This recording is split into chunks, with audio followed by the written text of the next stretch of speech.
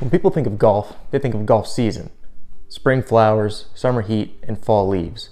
So what are you supposed to do when it looks like this outside?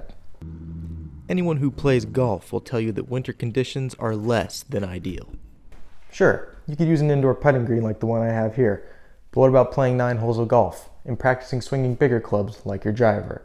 Well, CWU's Golf Club has a solution to golfing in the dog days of winter. An empty fitness studio upstairs in the CWU Rec Center makes winter golf an indoor sport. Members of the CWU Golf Club meet once a week in the empty studio to take some hacks and get out of the house. Good to get some swings in the wintertime. It's just kind of a perfect place to do it.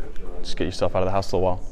Using the OptiShot golf simulator installed on a laptop, a projection on a whiteboard, yellow foam balls, a net, and a sensor tee box, club members are able to tee up, get loose, and swing hard and fast, all from the comfort of the indoors. Get on the green. Get on the green. I'm gonna be honest. I'm not sitting here with my full club set tinkering on my clubs, but it is good just to work on your swing and, like, I guess, get loose over the winter.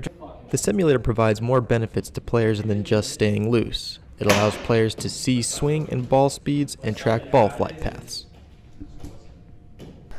The simulator also provides simulation putting, which proves to be just as hard as real putting.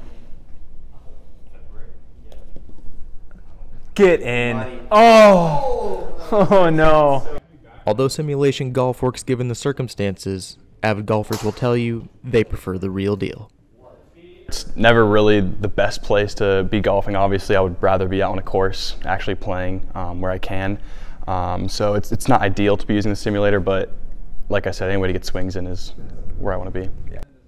From the Rec Center, Evan Couch, Central News Watch.